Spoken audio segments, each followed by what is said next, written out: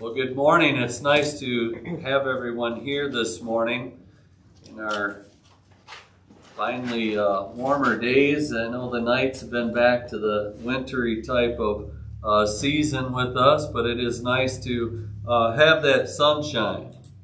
I want to think, if you will, with me about this story I heard about a knothole in the wall.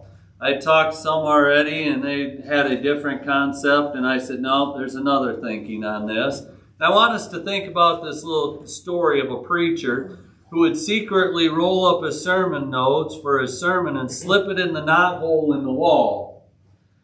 And then when he would get up to preach his sermon, he would kind of back up against the wall there and grab his notes out and pull them out, and none was the wiser.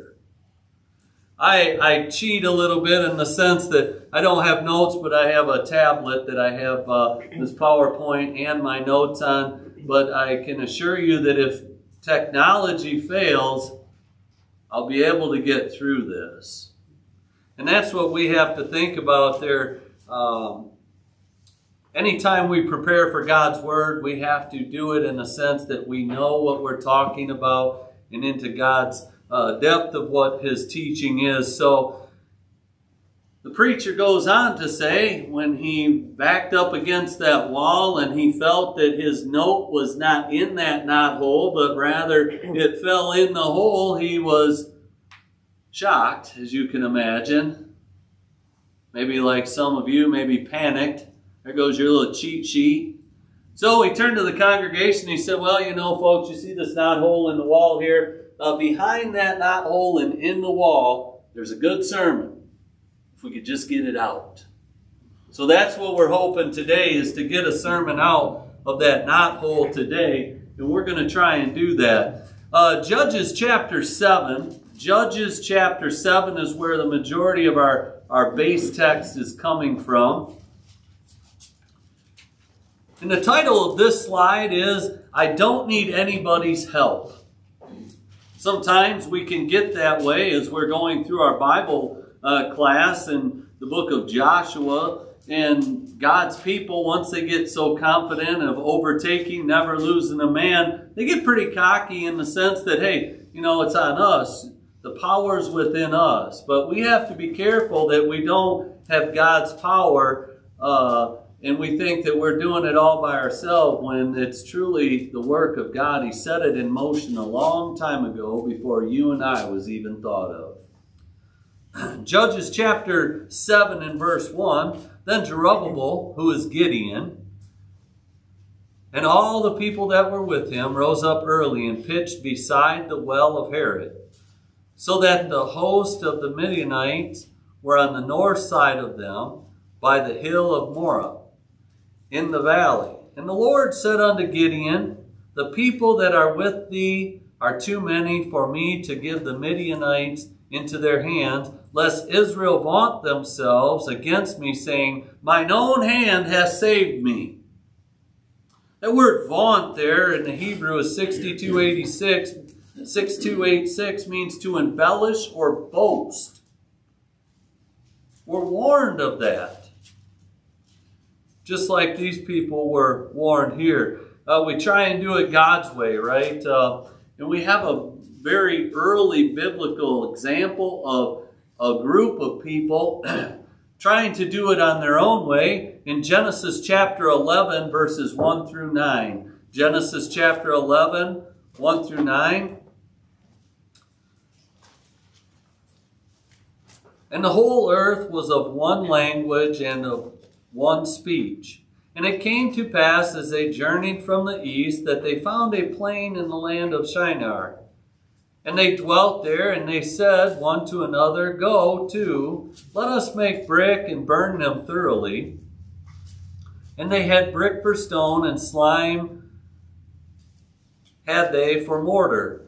And they said, go to, let us build a city and a tower whose top may reach into heaven. Or unto heaven, and let us make us a name, lest we be scattered abroad the face of the whole earth. Their duty, their goal, their purpose was, hey, Let's do it on our own. Make our own self a name. And the Lord came down to see the city and the tower which the children of men builded. And the Lord said, Behold, the people is one, and they have all one language, and this they begin to do, and now nothing will be restrained from them which they have imagined to do. You get a bunch of like-minded people together in the sense that it's all common. You want to create mischief, turmoil, that sort of thing. You feed off from each other. Well, hey, if we do this, maybe we can get a little bit more here. We can rob these people. I know they're rich. We've got this. And so on and so forth. But if we could turn that around biblically, you get a bunch amongst the same like-minded people that Paul warned to be of the same mind, same judgment. We're going to touch on that here in a minute. We can feed off from that and doing better and better and better for the work of the Lord each and every day. Well, continuing on, verse 7 now. Let us go down there and confound their language. That word confound is 1101 in the Hebrew, 1101, which means to mix up their language. This is where we get all the different languages today that is on this earth. Their language that they may not understand one another's speech. So the Lord scattered them abroad from thence upon the face of the earth, and they left off to build the city. Therefore is the name of it called Babel or Babel, because the Lord did there confound the language of all the earth. And from thence did the Lord scatter them upon the face of the earth. Then we get into people can change the way that their mind goes, their mouths. People can actually condition themselves to lie.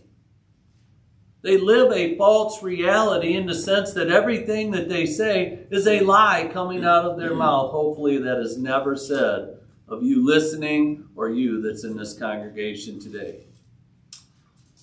Jeremiah 9 verse 5. Jeremiah 9 verse 5. And they will deceive everyone his neighbor and will not speak the truth. They have taught their tongue to speak lies, and weary themselves to commit iniquity. Iniquity is sin. They trouble themselves to get into sinful things.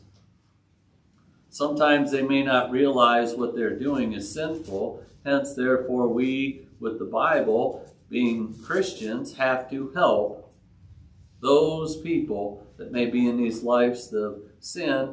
Because don't forget, we ourselves once lived in a life of sin, and somebody took that time out for us to help us. But I want us to consider Proverbs chapter 6, 16 through 19, the 6 things the Lord doth hate, yea, 7 is an abomination unto him.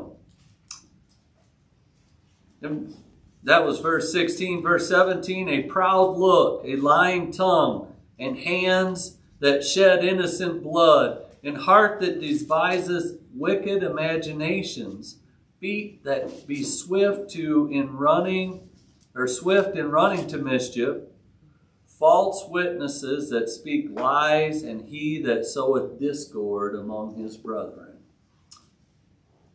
God hates that. Hate's a strong word today. Hate in the sense that God hates it. He's the creator of hate. He's the creator of love. Hate is what the things that he hates is going to cost you your soul one day. If you continue to live in these things or dabble in these things, you will lose your soul to that. Cannot be left up to man to devise his own ways. Remember the Tower of Babel? Proverbs 14:12, there is a way which seemeth right unto man, but the end thereof are the ways of death. That death is a separation from God. Just a little side note here. People say, well, the Bible was written by man. Really today, do you think about 4,000 different men from over a period of years could write a Bible and have it go hand in hand and not contradict itself? Every 4 years, don't we have a leader of this great country, the United States, and they change the ways? Denominations, they'll have different things that come up where they elect certain leaders by whatever way it is. They change it to the way they want to do it, but God's Word, He said, will never change. You find a contradiction, you have to be careful. And now these modern versions and translations, they take away from what the original was. They're condoning sin now because it's easier to sell those Bibles than this old one here that's, I can't understand. I challenge you to get into it. If you want to have a Bible study on can't understand certain things, please reach out. I would take the time out of my day to help you to study God's Word. God expects man, though, when he is speaking in His Word, this Word of God, to speak the same thing. 1 Corinthians chapter 1 and verse 10, Paul said to the church there, "Now I beseech you, brethren, by the name of our Lord Jesus Christ, that ye all speak the same thing, and that there be no divisions among you, but that ye be perfectly joined together in the same mind and in the same judgment." There should be no religious divisions this day. So if there is not that a contradiction of what Paul told the early church? The church that Christ said He would start in Matthew 16:18. Whose name should be on that church? Who died for the church? Jesus Christ did. His name belongs on that church. Any other name shows that glory and honor going to that individual or whatever it may, mode of commandment or whatever is on there. It is not glorifying God. That should be a flag to you this day. We talked about free pass this morning, didn't we? Everybody wants a free pass. Get you into the fair, get you a big old fat elephant ear so you can eat that, or a big old wad of cotton candy. Ooh, that'd be so yummy, wouldn't it? To some people. But that free pass, we're going to find out here, it's not very often that God gives His people a free pass to sit back. And Judges, continuing on now in chapter 7 and verse 3, "Now therefore go to, proclaim in the ears of the people, saying, Whosoever is fearful and afraid, let him return and depart early from Mount Gilead.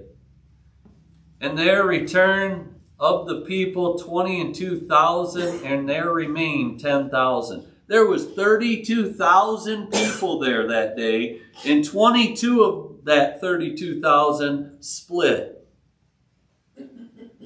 More than half was afraid. Are we afraid today to stand up for the gospel? Are we afraid to teach people the gospel? God's not giving us a free pass on that. So now there's 10,000 people that remained, and I want you to think about that. There's a point here as we continue reading on now in verses 4 through 6, less than 1% God's going to use to get His work done, glorifying God and God alone. And the Lord said unto Gideon, The people are yet too many.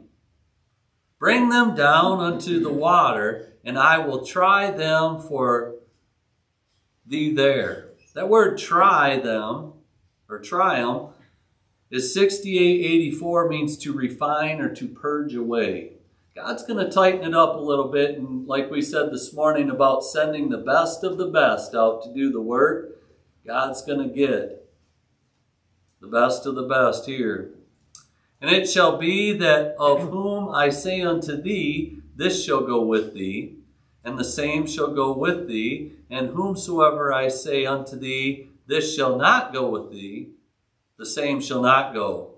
So he brought down the people unto the water, and the Lord said unto Gideon, Every one that lappeth of the water with his tongue, as a dog lappeth, himself shalt thou set by himself. Likewise, every one that boweth down upon his knees to drink, and the number of them that lapped, putting their hand to their mouth, were 300 men, but all the rest of the people bowed down to their knees to drink water. That left 9,700 people that got excluded. But they all drank of the same water, didn't they? Today we can use that and, well, everybody preaches the Bible. No. They may preach the Bible, but it's not in the entirety of God in keeping it all the same mind, same judgment. Let there be no division among you. God said, I want these people that lap up the water. They get down, they use their hand to put the water in their mouth. He set a bar for those people to try them, to sift them out. If you do the percentage, it's 0.009, just under 1%. God's going to make an example here to show that it's not might and strength, it's not in the people, but it's in the power of God. As the world gets bigger, Christians are going to look a lot smaller in this world, especially with today's day and age of the things that's going on politically, against religion, against the Word of God, the things that are being taught and undone. If they're so fast to undo our nation's history, some of it is black and it shouldn't have been done that way, but they're so fast to undo our history, it's nothing to undo God's history, to make them fit their lifestyle today. When I said it's black, I mean it's dark, it's sinful, not the people. God looks at people with his eyes shut. Each and every one, no matter what color the person is, it's the soul that's important to God, not their skin color. And that's the way Christianity should be as well. We have to have faith in God, don't we? These people had to have faith in God. What are you talking about? 32,000 people or 100 people? It could have been 1,000,000 people. But all it takes is one to make that difference. Just one person. We have to have that faith in God. In Judges chapter 7 and verse 7, and the Lord said unto Gideon, by 300 men that lapped, I will save you. And deliver the Midianites into thine hand, and let all the other people go, every man unto his place. It's against man's odds, but it's not against God's odds. Another story that we can think about one person making a difference, as I said, is David and Goliath. In 1 Samuel chapter 17 through 46, but I'm going to highlight a few verses for time's sake. 1 Samuel 17, 26 through 46. We'll start in verse 26. And David spake unto the men that stood by him, saying, what shall be done to the man that killeth this Philistine, and taketh away the reproach from Israel? For who is this uncircumcised Philistine, that he should defy the armies of the living God? Jump down to verse 37. David said, moreover, the Lord that delivered me out of the paw of the lion and out of the paw of the bear, he will deliver me out of the hand of this Philistine. And Saul said unto David, go, and the Lord be with thee. As Christians, we got God on our side. We have his word to help guide us, instruct us. The whole armor of God is in this book that we can carry around, God's word. In verse 42 through 46, and when the Philistine looked about and saw David, he dismayed him, for he was but a youth and ruddy, and of fair countenance. And the Philistine said unto David, am I a dog that thou comest to me with staves? And the Philistine cursed David by his gods, little g. And the Philistine said unto David, come to me, and I will give thy flesh unto the fowls of the air and to the beasts of the field.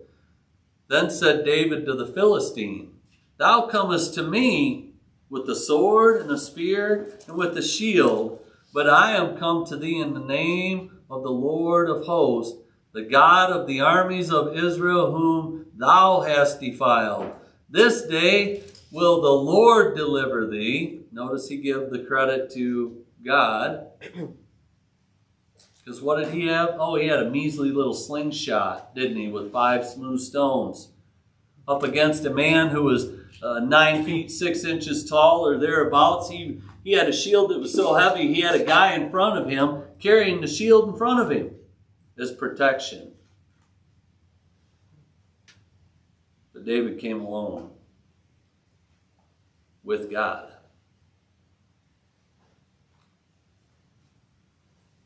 And this day will the Lord deliver thee into mine hand, and I will smite thee and take thine head from thee, and I will give thy carcass of the host of the Philistines this day unto the fowls of the air, and unto the beasts of the earth, and all the earth, that all the earth may know that there is a God in Israel. For by one's actions,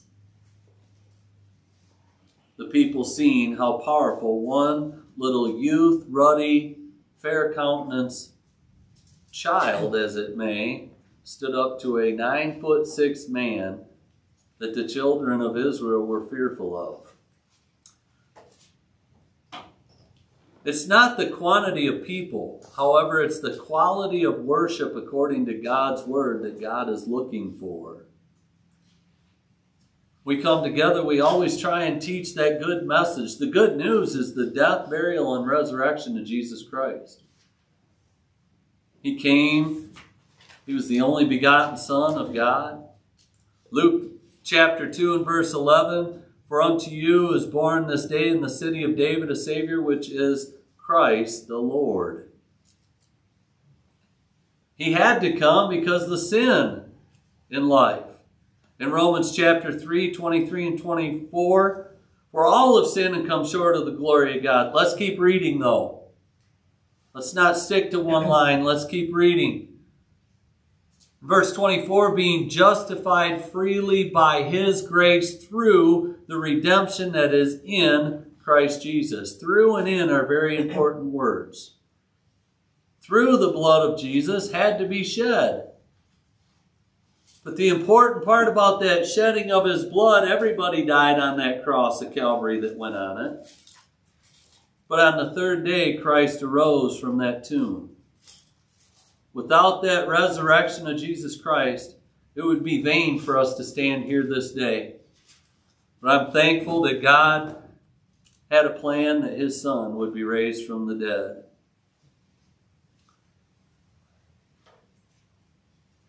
The question is, are you in or out of Christ right now?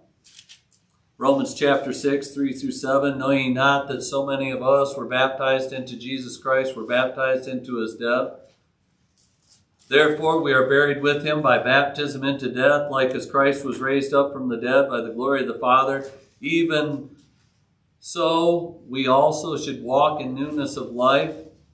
For if with we have been planted together in the likeness of his death, we shall also be in the likeness of his resurrection. Baptism alone does not save you. Does not. You have to have faith in what you're believing. You have to believe that Jesus Christ is the Son of God. You have to be willing to confess that Jesus Christ is the Son of God. You have to be willing to repent. Turn away from that sin, that wrongdoing in your life. You cannot be unfaithful to your spouse and then say, well, I'm sorry, but yet still keep your girlfriend or boyfriend on the side. Have you repented? No, you have not. God expects the same thing. When you come to God, you're willing to confess that his Son was the Son of the living God, that he came and died on the cross of Calvary for all men. You need to repent. Turn away. Cut those sinful things off. Quit doing it, providing it, giving it, whatever it is. We have to quit doing that. Then you're immersed for the remission of your sins. In verse 6, knowing this, that our old man is crucified with him, that the body of sin might be destroyed, that henceforth we should not serve sin. For he that is dead is free from sin. There's no condemnation in Christ, or being in Christ either. In Romans 8:1, there is therefore no condemnation to them which are in Christ Jesus, who walk not after the flesh, but after the Spirit. We have to do that continual walk. You can't just be baptized once done. Hey, where do I go now? You have to be in the mindset that you know you're a member of the Lord's church. You're to walk in the commandments that he has left for us. In 1 John chapter 1, 6 through 9 is the example given. For if we say that we have fellowship with him, God, and walk in darkness, we lie and do not the truth. But if we walk in the light as he is in the light, and have fellowship one with another, and the blood of Jesus Christ, his Son, cleanseth us from all sin. If we say that we have no sin, we deceive ourselves, and the truth is not in us. If we confess our sins, he is faithful and just to forgive us our sins and cleanse us from all unrighteousness. We have to be willing, hey, I messed up, I've sinned. Repent of that sin, turn away from it. I want to leave you with this Old Testament story in Deuteronomy chapter 30. Deuteronomy chapter 30, 17 through 20. Same thing applies to those that were in the Old Testament as us today. Sin will separate you from God. They had rules to follow. We have rules to follow. But the heart has always been in man. And I want us to think about this. If man can train his tongue to lie, he can train his tongue to do anything else. He could also train his heart to be obedient to God. Deuteronomy chapter 30, verse 17, starting, But if thine heart turn away so that thou wilt not hear, but shall be drawn away and worship other gods and serve them. Today we have denominations. We have different things in our lives that are temptations that we could worship to take us away from God. I denounce unto you this day that ye shall surely perish. And ye shall not prolong your days upon the land, whether thou possess over Jordan to go possess it. I call in heaven and earth to record this day against you that I have set before you life and death, blessing and cursing. Therefore choose life, that both thou and thy seed may live, that thou mayest love the Lord thy God, and thou mayest obey his voice, and that thou mayest cleave unto him, for he is thy life, and the length of thy days, and thou mayest dwell in the land which the Lord sware unto the fathers, unto Abraham, Isaac, and unto Jacob, to give them. We have to keep that in mind. We have a heaven that Christ said he was going to prepare for us this day. Our sin is what put Jesus on the cross, and Isaiah chapter 53 is a good reminder of that in Scripture. Today, if you have a need to respond to the invitation, we encourage you to do that. If you have sin in your life, make it right. If you need prayers of the congregation, let it be known. If you've never obeyed the gospel, please let us reach out today that we can help you.